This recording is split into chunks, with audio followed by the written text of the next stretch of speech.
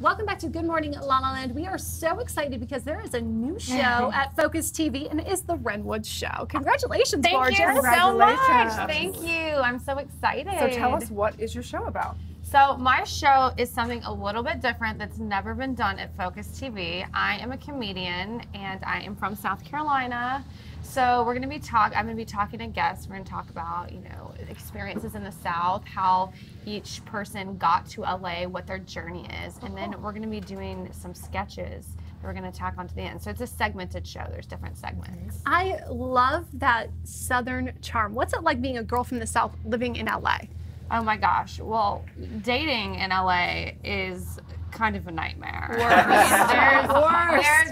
I was raised, men open the doors for you. They stand up when you are at the dinner table, when you're going to the restroom. They're very respectful in the South. And here, you're lucky I get hit in the face with the door, Exactly.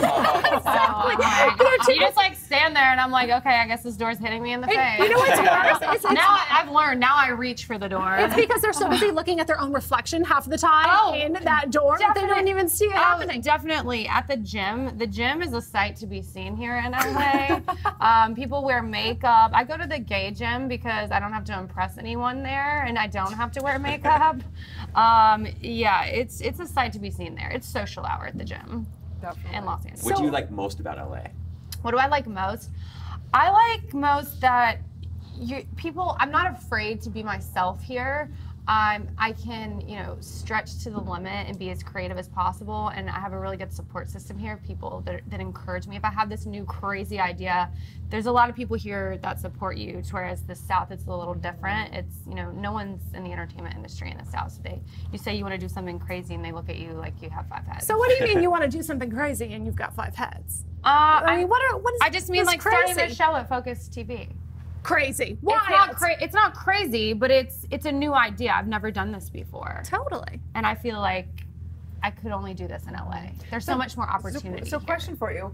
Working with a bunch of transformational programs, one of the common things I've heard in the rooms over many years of being in hundreds of people in the room, very common that comedians are trying to suppress, they oftentimes will suppress their sadness and stuff. Have you ever so this is a question that I get often. I had a pleasant childhood. I don't have daddy issues. I love my dad. Father's Day was yesterday. I have a very positive relationship with both my mom and my dad. I have 3 siblings. I have a sister and 2 brothers.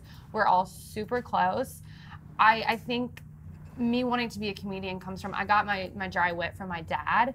And when I was a child, I grew up in a very chaotic household. There was a lot of stuff going on at once. So in order to get my parents' attention, I had to be funny. My siblings were really mean to me, and they would, in order to get them to pay attention to me, I had to tell them jokes. That's awesome. We're super close now, but I just always, because they all had other stuff going on, and my parents were at their soccer games, their basketball games, their baseball games, and what have you. Then you come along. And then I come walking in, I'm like the artistic one. I'm like, pay attention to me. That's cute. Yeah. So do you go do stand-up? Oh, and what does it mean to be a comedian? Yeah, I do stand-up shows a couple times a week. I've got a show tomorrow at the Hollywood Improv. Wow. Perform at the Comedy Store a good bit, and then Flappers in Burbank. I love Flappers too. See, that sounds so scary to me, That's but now that I know it within the context of you growing up and it was like life or death. Yeah, I was like life or death. I was like, tell me a joke Hollywood Improv's easy now. I'm not talking to you. Right. Yeah. So do you have a theme? Like sometimes people have themes as a comedian. They generally talk about particular... I do. I am very self-deprecating because I learned that, I don't like to take life too seriously. You gotta make a joke out of it. Life is too short to be all serious and uptight all the time. So I get myself into interesting situations, and I don't know how I find myself in these situations, but I guess I'm a say yes person. If someone asks me to go do something, I'm like, sure, why not? And then that leads me at an orthodontic convention on a second date. What are you gonna do? I'm sorry. What are you gonna do? No wonder dating is horrible. Like, who takes you to an orthodontic convention? I know, it's true. It's true. Just say yes. Just say yes. Free whitening experience or something. The goal is to get Invisalign. I was trying to make him my husband that weekend, and instead he made me a paying customer. That's unfortunate. Pulled me into his office and was like, "Here's a bill for your treatment." Oh, nice. He endorsed you. I was like, "This is BS." Hopefully, at least there was a hefty discount Oh, involved. there was an open bar, so it was fine. So what have you learned about being funny and about comedy in the process? Because I think, I'm always interested in how people come up with their creative ideas. Like, is it just that you base it all on real life? But I'm sure you've learned a lot. I base it all on real life. Obviously, I'm an exaggerator, so I exaggerate things sometimes, but just for the sake of the joke. But everything stems from my own experience. And you do learn. You have to know your audience, you have to know where you are. Like I did, this is a hard experience, but I did a show in San Diego, and I told all these jokes about LA, and thinking that that'd be funny. It'd be funny because San Diego's close enough to LA. You don't realize there's a lot of people in San Diego that never been to LA, so they just didn't get my humor, which is fine. But you learn after so many times of doing it what works and what doesn't. Who are your favorite comedians? I love Ali Wong. I love Chris D'Elia. I love Whitney Cummings. Sebastian Maniscalco is really funny. Bobby Lee is funny. Those are 5 of my favorites. Very heavily influenced by Dave Chappelle as well. Grew up as a kid, I would watch Dave Chappelle with my dad.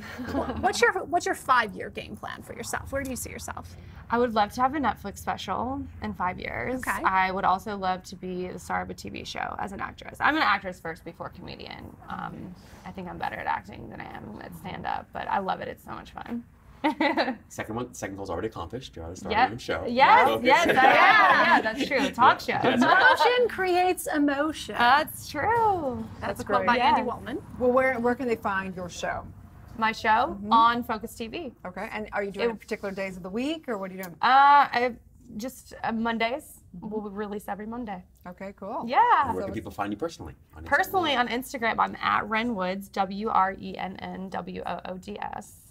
I'm on Facebook. You can just search my name. It's a different name, so I don't think there are other Wrenn Woods out Don't there. need to add the official at the end like I did. So sad. It's so sad. Yeah, it's endearing. Yes. Well, thank you so much. We're so excited to Yeah, celebrate me you and too. welcome you to the family. Thank you so much. Welcome. This has been fun. Stay tuned. We'll be back with more on Good Morning La La Land.